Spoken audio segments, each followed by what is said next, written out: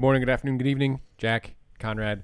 45, match week 25, the Sunday and Monday match, which just wrapped up a little bit ago. Heartbroken Brighton lose a late one. 52 touches in the opposing box for Brighton. 2 in the opposing box for Palace. We'll get to that. Never say Football Manager doesn't emanate real life. We'll get to that one in a minute. But first, West Ham and Spurs. So 2021, so far this year, West Ham 7 wins, 1 loss, 1 draw. Spurs 3 wins, 5 losses, 1 draw, including 5 losses in their last 6 now, I think. West Ham are 4th on 45, Spurs 9th on 36. They do have a game in hand. Team discipline that Spurs did show in that kind of middle part of the season, if you were leading up to the New Year's break or New Year's Day games, was good, and it's now missing. They're making a lot of mistakes defensively, individual errors, just things that they can't make, and West Ham capitalized on it. Coming up, let's look forward a little bit here. West Ham have a critical stretch. They got City, Leeds, United, Arsenal. Are they pretenders? Are they contenders? Right, that's one question we need to look at real quick. And it's the perfect time for them right now. They're playing great football under David Moyes. Spurs, conversely, they got Burnley, Fulham, Palace, and Arsenal. They should be able to get some points from that. Yeah. I think this is a case of, I believe it was multi-performances, some like multi-results that Mourinho said. It was the reason why he was using big words about why they're losing. Well, fundamentally, they had more XG than West Ham. And on another day, if Son's last-minute effort doesn't hit the bar and is about a few inches to the left, it goes in. So I think this is not as bad as it is for Spurs. Are they going to finish 3rd like I predicted? No, probably not, because they've been too poor. But what I've seen this season is that I think first place has kind of been a bit of a poisoned position, because we saw Liverpool were there for up until the new year. Spurs have been there a bit before then. Southampton were top at one point. What have happened to all of them? They've all bottomed out and just gone downhill. Everton were at top for a little while. Will Man City have a curse? United were, and they've kind of fallen off a little bit. Yeah, I'm still second. But I'm just saying, maybe Pep Guardiola, maybe they're set to fall off. But I think West Ham, they will come back down to earth. That's a tough 4. You mentioned those next 4. I think getting anywhere between 4 and 7 points from that is a good haul, honestly, and pretty reasonable to expect. I think maybe a win and 2 draws and a loss, and you're happy with that. 5 points. I think that's a fine haul. Would you be upset because you are currently in 4th place, or you're currently in 3rd place? I forget if they're ahead of Chelsea or not. But refreshing. I think they did go ahead of Chelsea. Yeah. They're 4th right now. Yeah, but 2 points ahead. Gotcha. And I think they definitely would like to maintain this position, especially because there's teams behind like Liverpool who are going to be chasing. Because Liverpool, I think you expect them to not be bottoming out as hard as they are. Chelsea, I think they come back down to earth. So this is a very interesting top 4 race. I think as great a season as it's been, it's disappointing that now we're down to like just a Champions League race. Now the title's pretty much over, and relegation, with the exception of maybe Fulham versus Newcastle, it feels like West Brom and Sheffield United are going down. So. Yeah, if you're Spurs and you're on 36 points and you win, you get all 12 points, which they absolutely need to do. That would put them on 48, and you'd only be 3 clear of West Ham's point total now. Yeah. And let's say West Ham takes 0. Okay. Yeah, you're ahead of West Ham, but what position are West Ham in at that point, right? Yeah. This is now the finger-pointing stage of the now classic Jose Mourinho arc. High scoring, discipline, finger-pointing, it's the player's fault, it's not my fault, right? I mean, fundamentally, the players are not talented enough. I think they've got plenty of talent. They do have plenty of talent, but what other more than what they're doing right what now. Other manager in world football is getting more out of that team?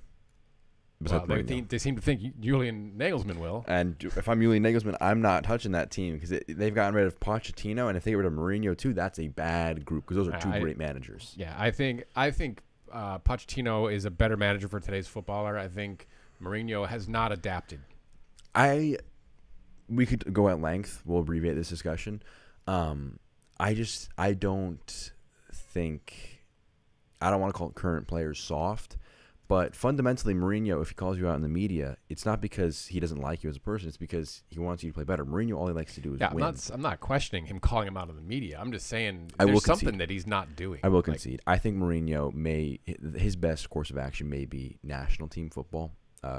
coaching the Portuguese team because they have a lot of talent, even with Ronaldo towards the twilight of his career. He's better in small doses. I think him at the national team level would be great because he's a great tactical mind. Isolate those matches on very few occasions. Isolate his potential to spoil things to very few occasions. Venom. And he could have a very great last. I mean, I don't know. He's not old yet. He could have another decade in international management. Yeah, not at top tier clubs if this continues. Right, this would be now 3 straight that he's not performed very well. Villa Leicester. No Jack Grealish. Not bad, but not enough for Villa. If only he would be paying attention to the Fantasy Premier League roster changes that a lot of his teammates made, we would have known he was going to miss the match. So Villa players evidently are now banned from Fantasy Premier League, and Brendan Rodgers admitted to knowing that Grealish wasn't going to be available. And of course, that makes preparation significantly easier because Grealish routinely drags guys out of position, creates space for his teammates for opportunity for things to happen, right? Leicester now, without Grealish opposing them, they could be a lot more rigid and disciplined and break and do what Leicester do, right? They get the 2 goals in the first half. Villa were better in the second, could not find their way to an equalizer. And it looks like Grealish is out for a month. Yeah, that sucks. He's one of the most exciting players to watch, and it's been the reason why we mentioned West Ham last time. Declan Rice captaining them against Spurs, Jack Grealish for Villa. They're English players who are very good for these sides, and they're catalysts, they're captains, they're part of the national team as well.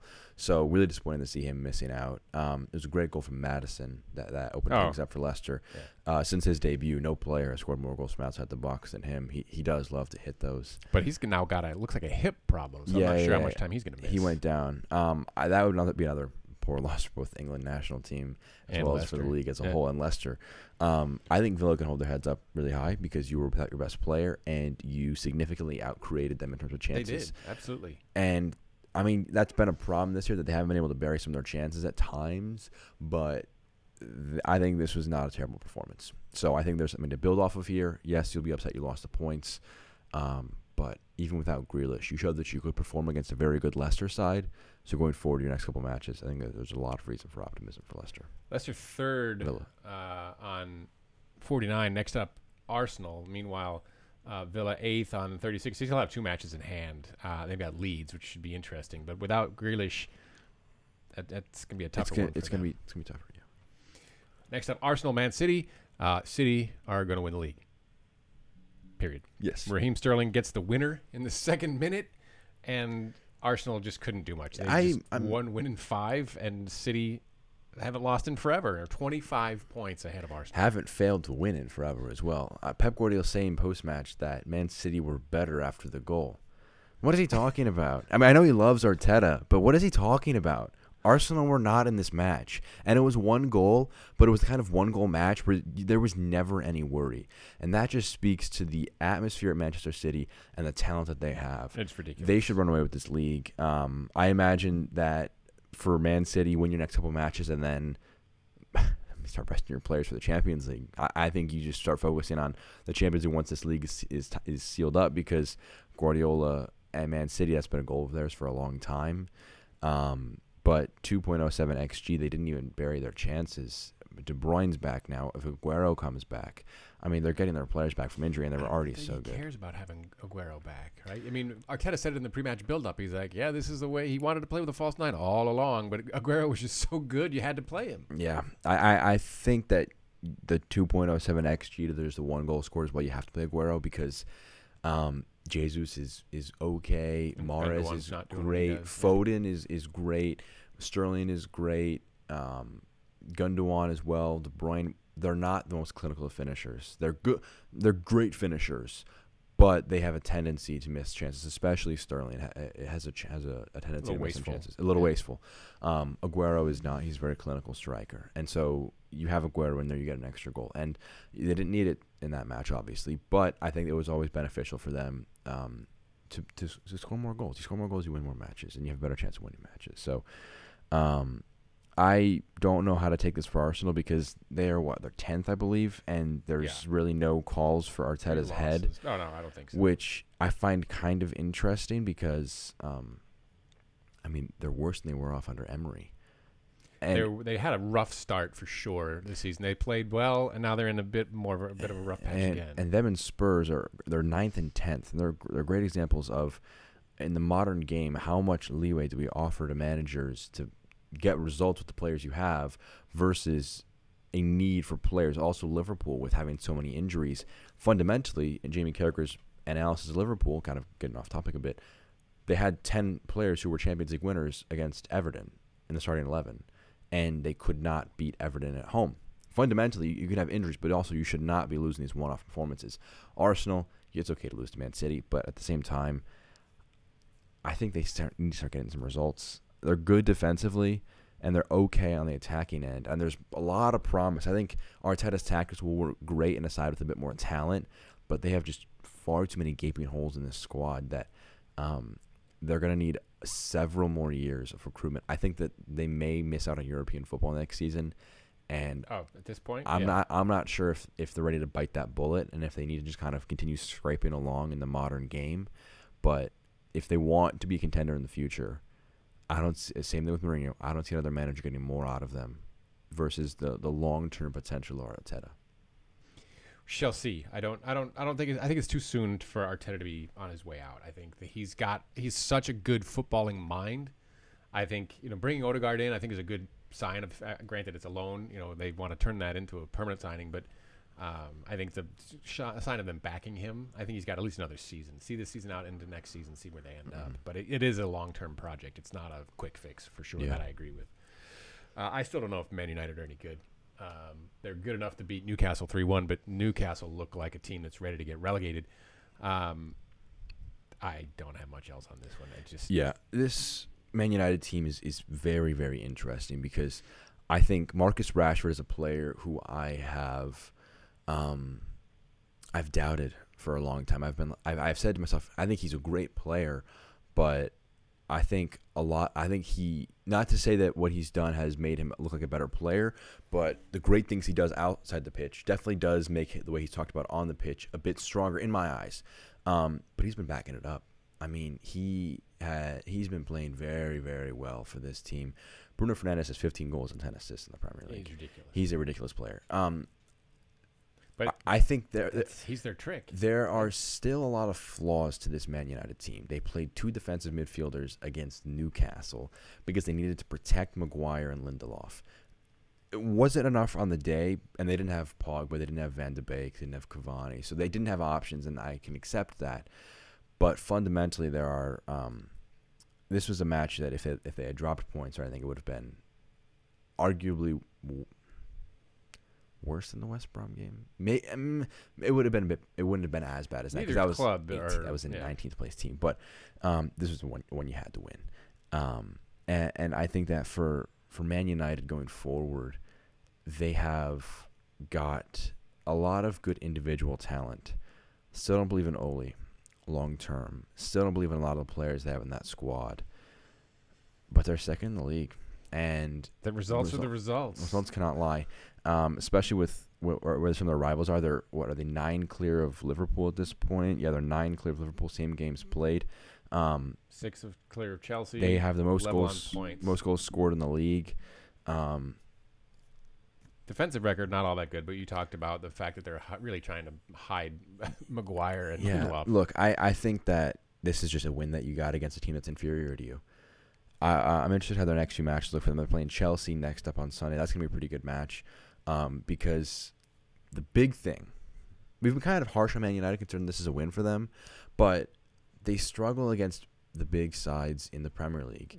They sit back and draw. The fact of the matter is they were sitting top of their Champions League group with 2 matches left, needing just a point, lost both of them, fell out of the Champions League.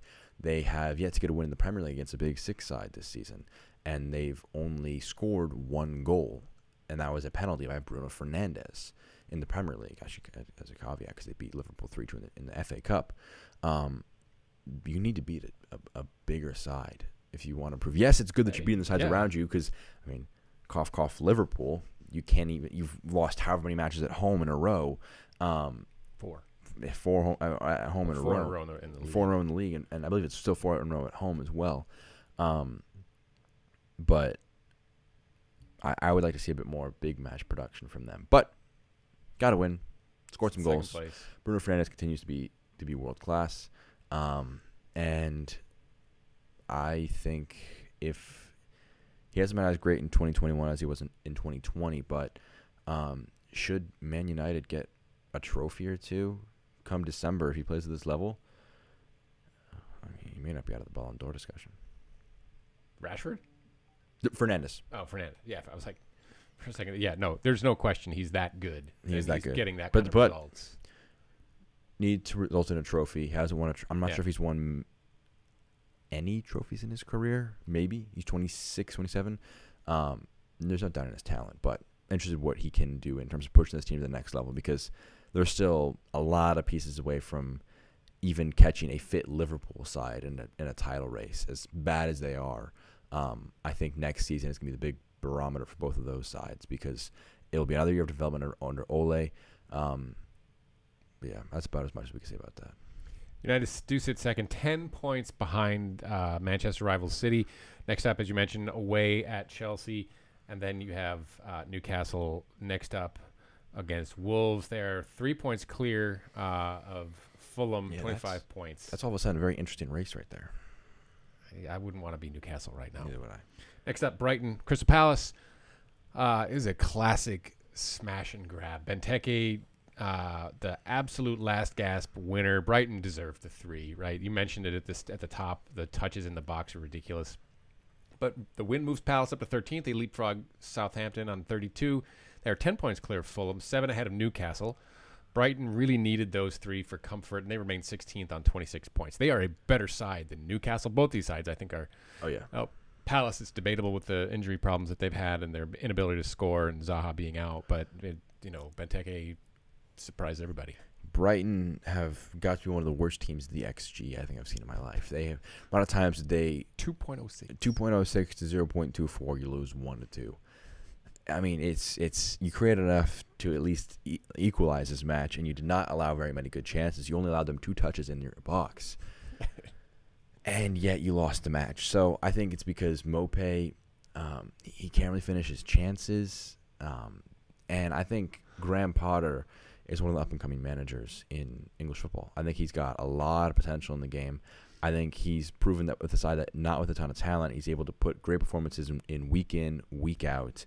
And, I'll mention Spurs just a second here. I think if they hadn't committed so much money to Mourinho, I'd be saying, look at what Graham Potter's doing with that Brighton team with such little talent. It's the Mauricio Pochettino deal, right? Mm-hmm. What he did with Southampton, he got that team to overperform for a while. I would say look at him and maybe say, like, I don't know, try someone different with some fresh blood, because I'm excited to see, no disrespect to Brighton, but I'm excited to see what he can do with a side that has more talent than Brighton does. Brighton's a talented team. They're a good team, but I think the system is ready for some more talented players. So I'm comfortable in saying Brighton will be fine for safety this season. I think so too. But I'm interested if some teams start poking around at him. If Arsenal maybe want to go somewhere Same thing else. for Scott Parker. Spurs want to go somewhere else. Scott Parker as well, even if they get relegated. I think this Brighton team. I'm just still stunned about. Let's talk about Palace for a second. I'm stunned that they won this match. I mean, Roy Hodgson always looks so surprised when football things happen on a football pitch. He's just like, "Whoa, they scored!" I know. It was like he was the most shocked person in the entire place. Probably there were no fans. He probably was. I mean, it's not a sustainable performance. It's simple as that. You can't take 2 shots compared to 52, and you can't have 2 xG to 0.24 and expect to be on the losing side of those 2 things and win the match. So, I mean, you got the points. At the end of the day, results matter, and they got 3 points, which is big because Fulham is moving up, and they're beginning to make the teams above them look a little shaky. But Brighton just next, classic British football. Brighton next travel to West Brom, where they will look to beat up on the Baggies. Meanwhile, we've got Palace are 13th on 32, and they next will try to beat up on Fulham. But I think Fulham are going to take those. That'd be interesting. That's interesting to see. That's interesting. 2 6-pointers up for these 2 teams next. Well, that'll do it for week. What are we? Week 25. That is week 25. Yeah. Jack, Conrad, this has been the 45. Please let us know what you think in the comments. Subscribe, look for us on the Twitter at the 45. Take care now.